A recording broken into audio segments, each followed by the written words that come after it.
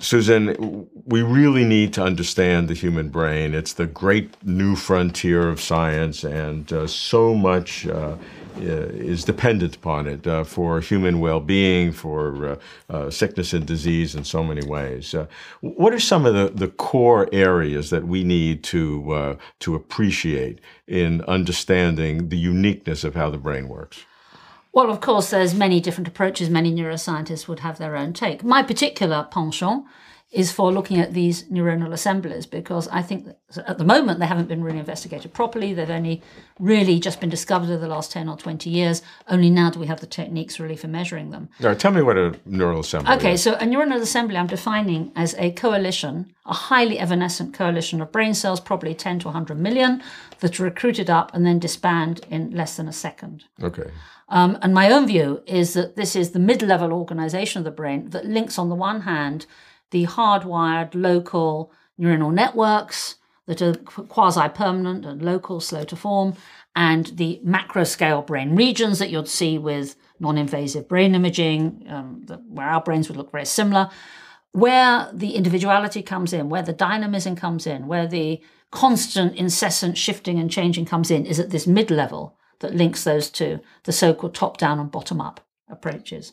Now, why I find assemblies very exciting, not only do I believe, well, not believe sounds wrong, not only am I suggesting that they are very appropriate correlates of degrees of consciousness, but it enables us to think about what would happen if an assembly was very big or very small. What kind of consciousness would you have? So it's a kind of Rosetta Stone. Yeah, and if it is a good Rosetta Stone, you should be able to go from the physiology. What would happen? Let's predict what kind of consciousness you'd have if you had a small or large assembly. Or conversely... So do that. So give me examples. Or you could interpret something in terms of assembly size. So shall we do that? Okay, Let's go both ways. Right. So because we're scientists, we have to always have a caricature approach. Yeah. So let's think, what would happen if you had a very small assembly? Well, you can have a small assembly for lots of different reasons. One is you just don't have the connections there, like in a small child. One is that the trigger for it, like a stone in a puddle, isn't very strong. There's nothing external coming in. Let's say like a dream, where it's dependent on the intrinsic. Yeah?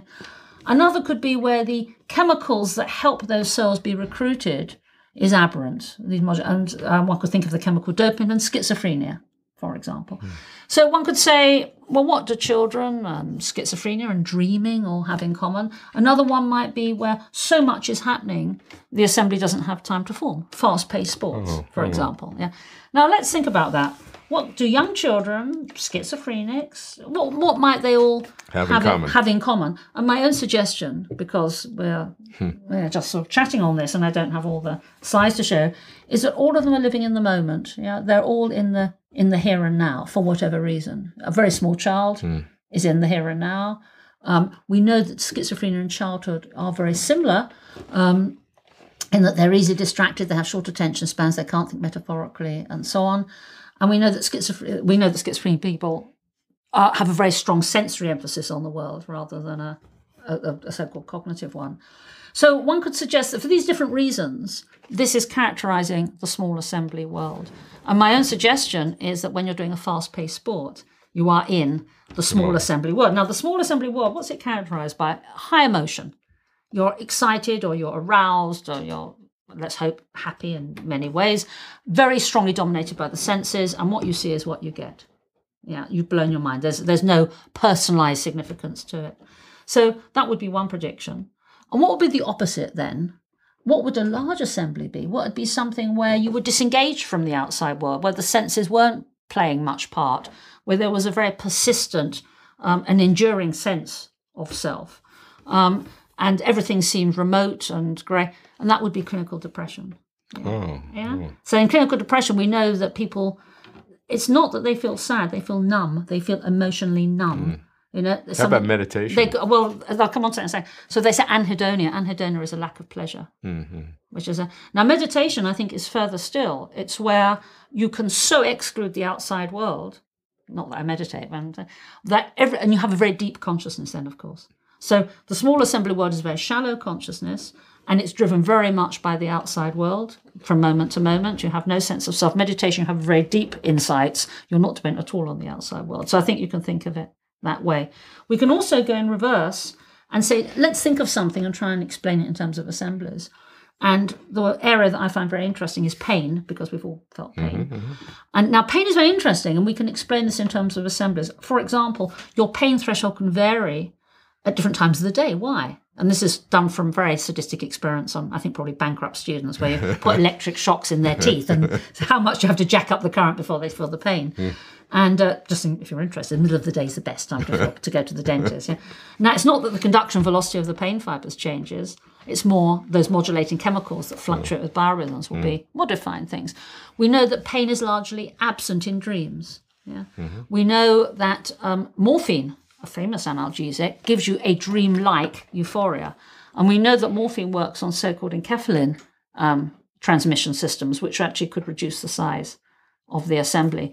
We know that anesthetics will reduce the assembly altogether. I've done that experiment. Yeah. So what I'd like to suggest is the degree of pain you feel is linked to the size of an assembly. And we know, again, from some heartless experiments done on schizophrenic people, they have a higher threshold of pain.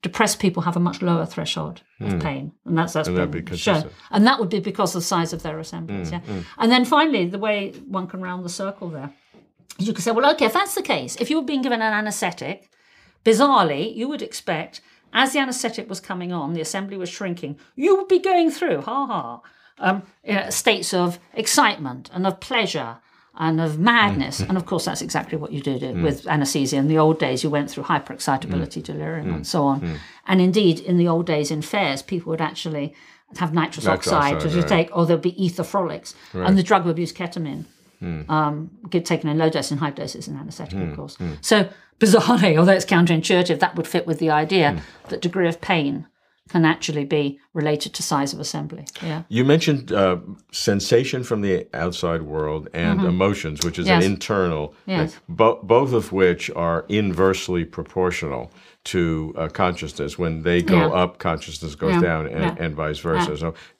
distinguish those for me. They are different. Sure. Well, sensory information comes from the outside. Emotions come from inside, of different feeling to them. Yeah. Well, we know that emotions must be pretty basic, because look at the tail wagging dog, or the purring cat, or the gurgling baby. Now, they're not solving differential equations, but they are obviously having some kind of emotional state. Don't get me wrong, I don't think one has no emotion. We're not robots, but on the other hand, people who are very depressed feel emotionally numb. They feel completely devoid of things. So my own suggestion is that if you're living engaged very much in interacting with your senses coming in, that makes you very excited, and then that is related to small assemblies, and in turn where emotions are the dominant feature.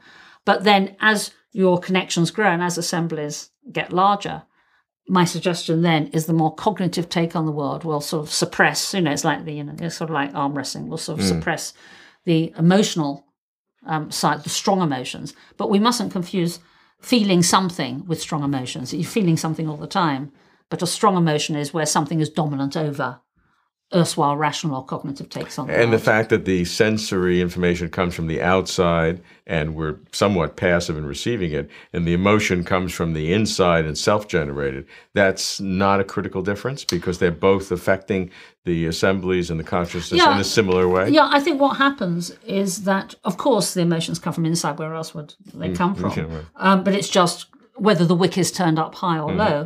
And the wick can be turned up high if you're living in a world or engaged with the environment that is potentially life-threatening, or promoting copulation or eating. It's going to make you very excited and very engaged with that. And so therefore, the emotion of living in the moment, I think, is where the wick is turned up high. That's not to say that when you're reading a book or you're having a grand theory about consciousness, you're not feeling anything. Of course you are. But the dominant feature is no longer this raw, aroused state where you can literally lose your mind or blow your mind when it's at its most extreme.